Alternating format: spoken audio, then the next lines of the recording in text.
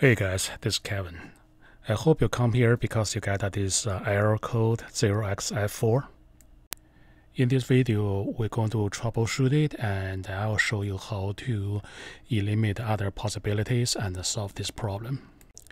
If you're new on YouTube, let me show you how important it is to like the video that actually helped you. So let's say we got this Epson 0xF4 error. Something wrong with the printer. This error may occur due to unavailable ink in your. That's bullshit. This 0x4 have nothing to do with ink. And see their solution. First of all, download their repair tool. Okay, don't do this. You are downloading spams. Okay. Second, how to troubleshoot. And big flag is give you lots of things. It's just like common boilerplate things. This technical issue can be displayed many reasons such as paper jamming, lack of ink, incapable run, and even the ink spooler. So how to fix it? First of all, you'll need to download something on your printer. Bullshit, and shame on you spams. Okay, this is a fixia. Look at this. Okay, fixia, you trust that? Something wrong with your printer. The error primarily because the unavailable ink. And what's the solution? First of all, download repair tool. Okay, so let's see how long we need to scroll down to find the real solution. Something wrong with hardware software, Sam. Low level ink, Sam. Something like a paper jam incompatibility of cartridge, wrong. And this is legend one. Okay, this may be correct. So how you can tell it's correct is have no interest of you to calling them or downloading something. And another thing is look gibberish. Okay. The solution on this page is useless. Basically, this is some guy just copied the Epson's repair menu. So I'm interested in the first part of their solution. So I'll copy that and I'll come back to it.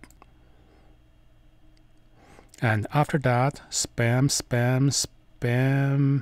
This is not spam, but the ink level. So the wrong solution. And let's see if YouTube is better. Okay, whenever they put their phone number on, ask them call you. Spam. Okay. Spam. And this may be relevant.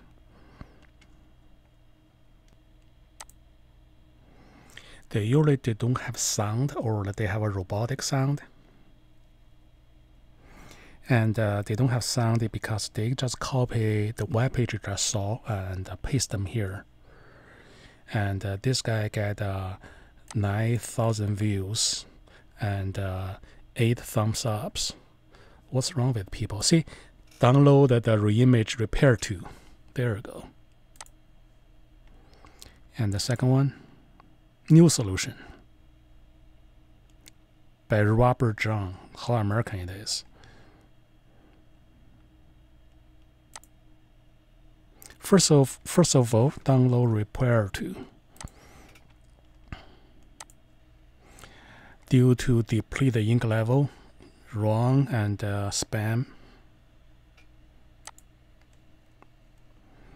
Okay, this guy probably, yeah, this guy actually doing it.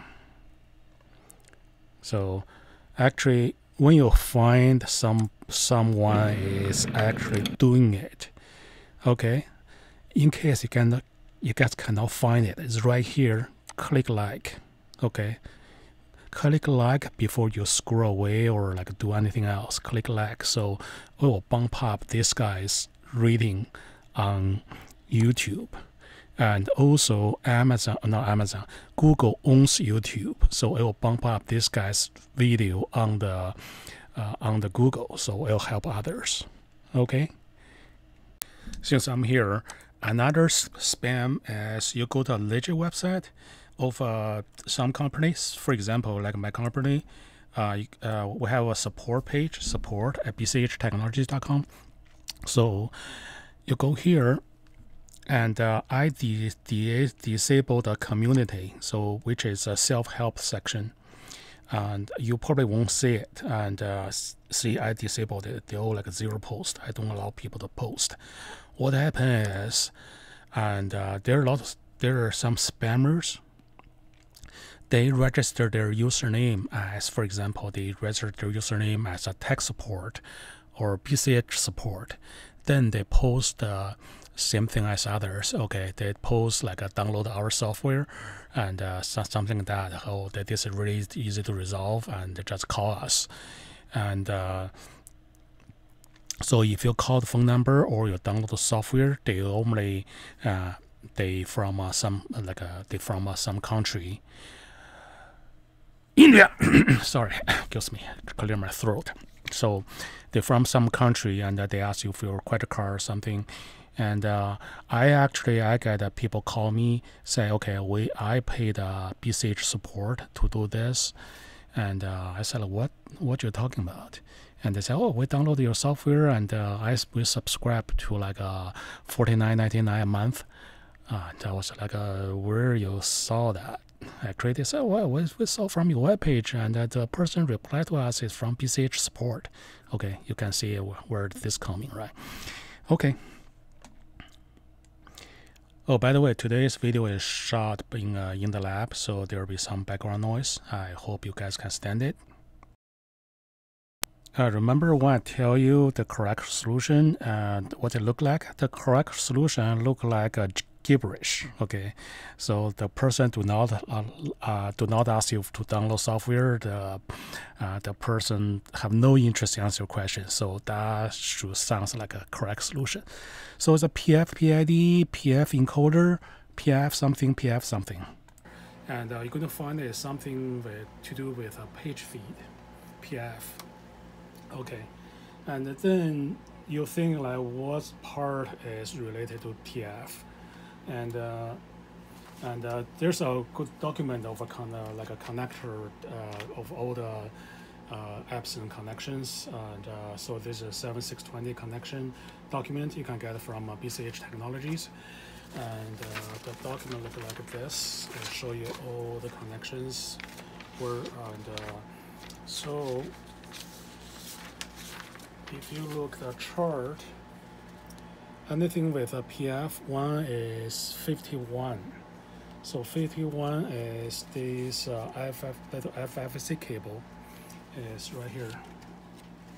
Okay, so if you can go in, you're going to see that cable connect to that right thing that light up. The thing light up is called the encoder sensor, and the big round disk is called encoder or encoder scale. So that thing light up is a reader. It read this timing scale. If you can see this is wrong thing.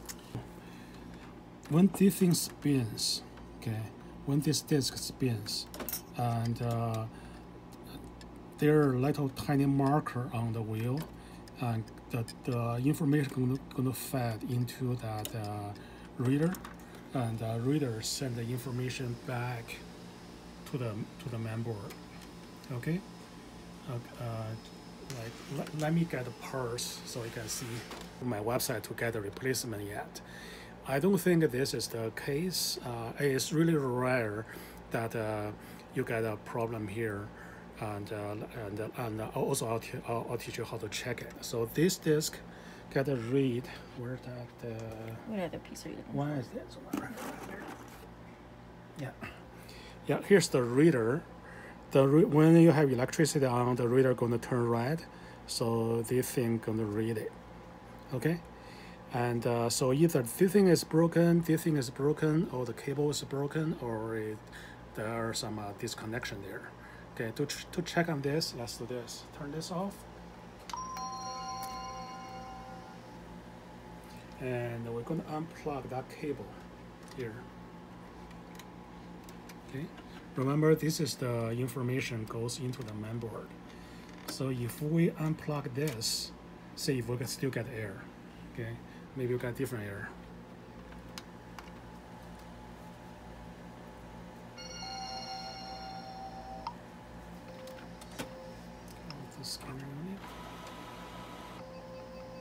Nope.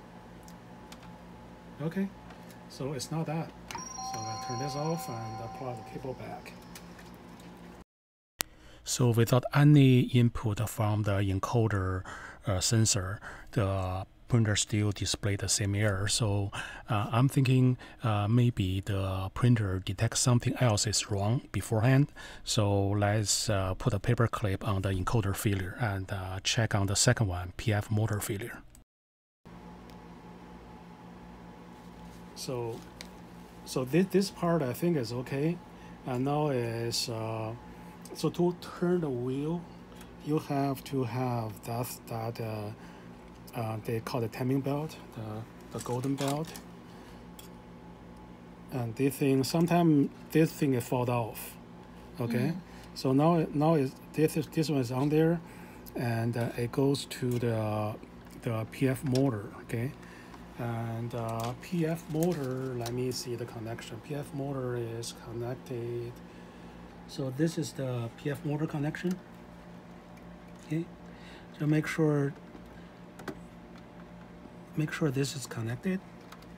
Okay, and then other side is you pull this back, and also you want to see those two wires. They are welded. Okay. You see the motor there, back down there. So yeah, so you have to check on that. So, and now we'll make sure it's connected. Actually, let me tell you what's wrong with this one. Somehow that connection is pretty weak. So if you jiggle it, it's really loose. So I just adjusted the pin. So now the connection is okay. So I'm thinking it's going to work this time. Okay, let's try it. And first thing you're going to notice when I press no is this thing is moving. That means the motor back there is good. So you don't need to worry about that's called a carriage CR motor, carriage return motor. Okay, printhead carriage motor. So I just noticed that. So that thing is moving. And next we want to see is that this thing must be spinning. And you can see it spinning. Okay. And ow, caught my hand. Okay. That's another error is don't put your hand in. Don't put your hand in there. Danger error. Okay. Second thing is if that thing turning, so the PF motor, there's no problem with the PF motor.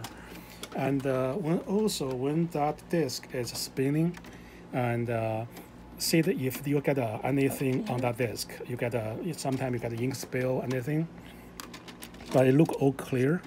So that's why I tell you earlier, I don't think there's something wrong with the disc. So I think you get everything fixed. We got everything fixed. Okay, I'll put my hand right there.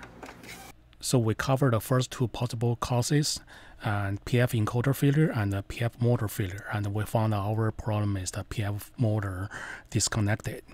If you need to keep troubleshooting, you may have a PF drive mechanism, either a piece of physical jam or something that make your wheel cannot turn. And then cable disconnection, the golden cable may fall off, which I covered earlier. And after that, you may have a bad mainboard. Okay, right now the printer is asking for cartridges. We don't have any cartridges. And take a look there. We don't have anything there, so that's why I asked for cartridges. But however, you see the error is gone. So right now we can go to the second step to fix it. Okay, cool. Okay, I hope you enjoyed this video, and I hope it can help you to troubleshoot it. If you have a printer that you have to fix but you can't, and you can try our printer service, and just go to bchtechnology.com and go to printer repair service, and we can repair regular desktop and all the way to DTF, DTG, and sublimation printers. Okay, I hope you have a healthy relationship with your printer. Come visit us at www.bchtechnologies.com or locally at Greensboro, North Carolina. Cheers. Oh, just one more thing. I did call that number on the YouTube, that spam number, and I was thinking like making a video. It's funny, like I call them and ask them to fix a printer and see what they come up with. Anyway, I just gathered this long hold, and my wife at home is waiting me to plant more zucchinis, so I need to go to garden and work, and so maybe next time. I called two different numbers on two different YouTube accounts. It's exactly the same thing. They ask you to put a 3-digit number in, and first time it always tell you this number is incorrect and ask you to key in again. You key in again, and then there's a long hold. Say if you leave a voicemail, press 1. Otherwise, stay on the line. And I mean, always going on. So I wonder if there's a scheme that they want you to leave a voicemail and then they call you. Okay, so we'll do the spam call next time. Okay, cheers. To leave a voicemail or hold to get connected to our customer service executive.